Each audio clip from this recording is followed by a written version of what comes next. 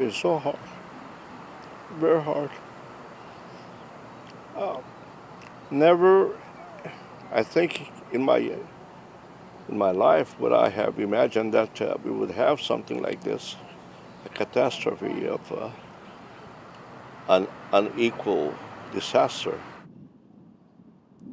I would like to find the Quijano family, Coloma family, and Villegas families, which is 3 days now that everybody's looking for them.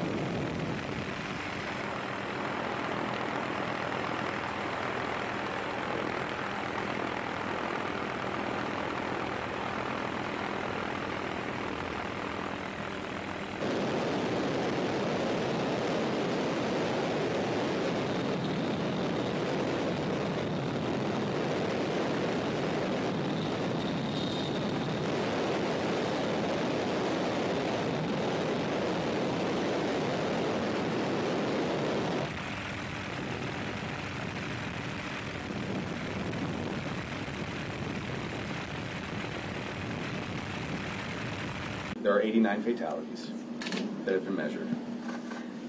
Now, we were here just 2 days ago, and the number was smaller, and it's going to continue to rise. We want to brace people for that. We have to go with caution. There are heavy metals there. There are toxic states where the houses have come down and the businesses have come down. The recommendations are to avoid those structures because they could still fall on people, and we've lost too much life already. There are propane tanks there. There's really a lot of hazard. We still have people staying at the airport. People are making decisions. We've been distributing food in great amounts.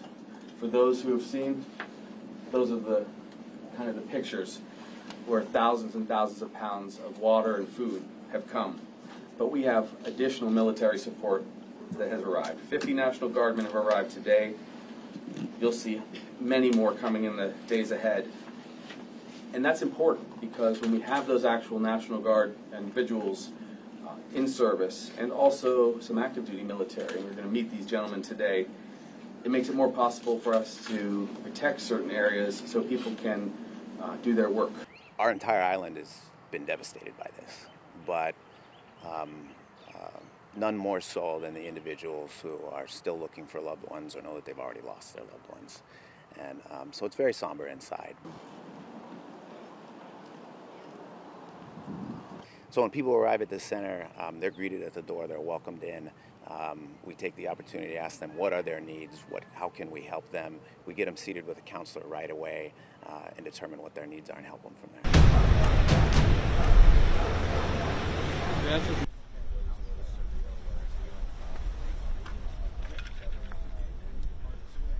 I mean, I know that obviously this is now the business sector, that what everyone's telling you, but this is probably the most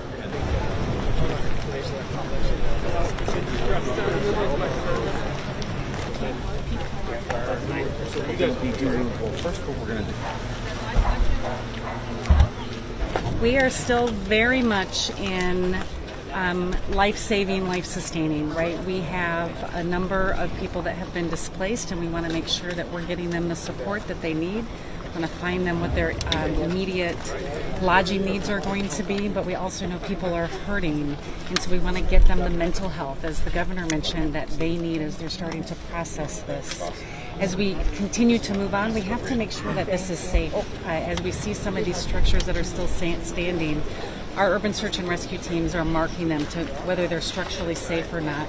We need to continue to protect people to make sure that they don't go into a building and then it suddenly collapses even though there's walls standing. So really important that we make sure that we're assessing the safety of anything that is still standing.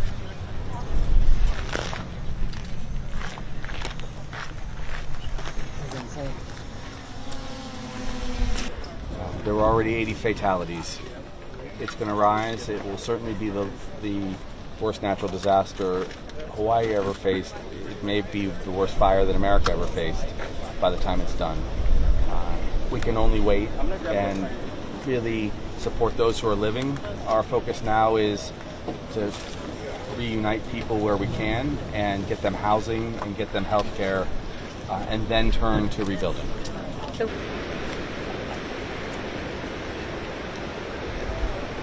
We do want people to know we're heartbroken that tragedy occurred here. We've had tragedies like this on the neighbor islands before, like in Hilo with the tsunami long ago. And it's hard for communities that are this tight and this small to deal with this. So we want people to seek mental health care if they're feeling desperate. How long do they train before? They train, it depends on the dog, but about a year and a half typically. Got it. Yeah. Supposed to look at, so that it has been happening throughout the day, Yeah. and they're just continuing on and then move forward.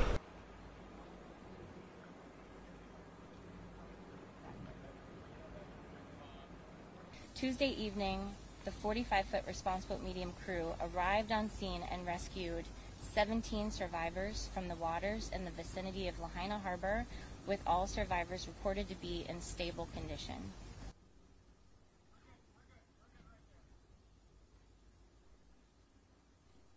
So I think you're familiar with the incredible winds that were impacting Lahaina that night, reports of up to 60 miles per hour. So our crews did encounter those winds and some rough seas as a result of that.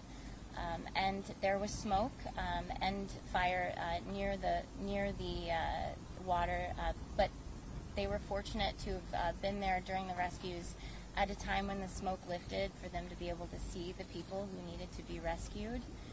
But it was a difficult, a very challenging situation for our small boat crews from Station Maui.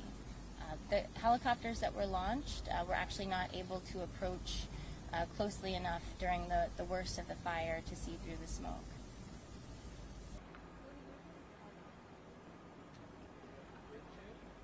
In the course of responding, they encountered victims that were in the water and also on the seawall, and some of them they assisted simply in transport to our first responder partners that were there in Lahaina, who were able to evacuate them.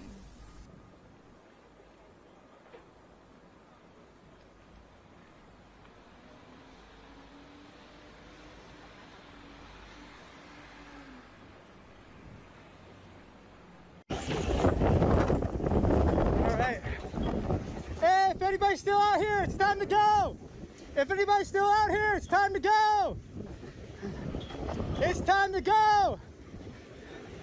If anybody's still out here, it's time to go.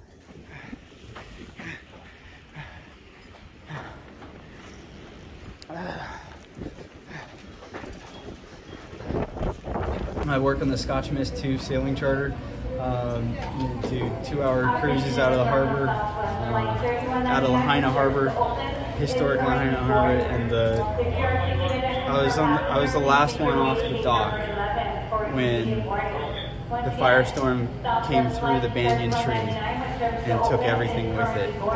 And I just ran out to the beach and I ran south and I just helped everybody I could along the way. You gotta know when you can.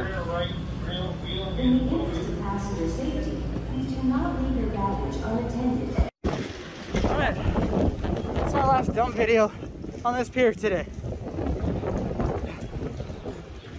Bye, Scotch Mist. Hope you're still there. Stay boat.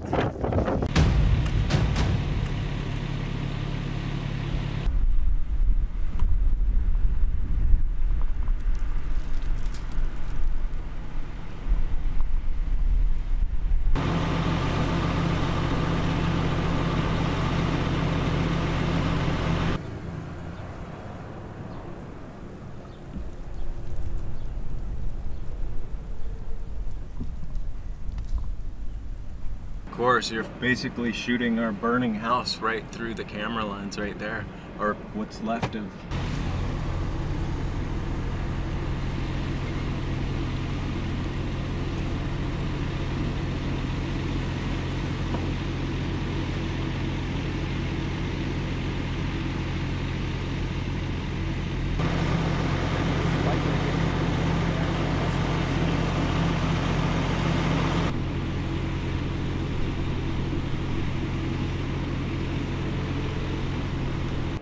Way by far, yeah, beyond any tsunamis or any other tropical storms that have come through. Just, yeah, by 100 times. COVID, everything, for our small town at least. Yeah. Yeah.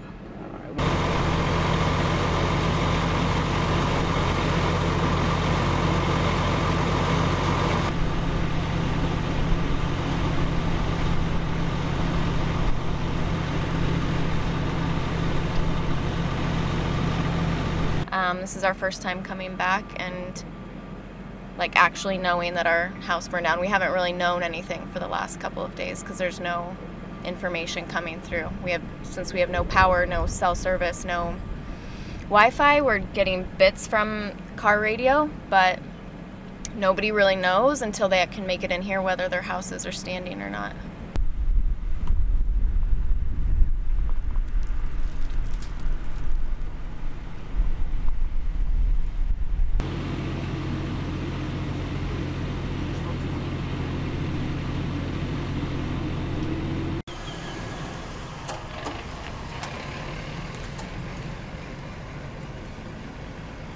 I feel like because the winds were so high because of the hurricane that it happened really fast. There wasn't even time for like officials to come around and tell you to evacuate. They were up Lahaina Luna, obviously evacuating people there, but nobody came into our complex until the flames were here and we were getting out and then a fire truck was coming in.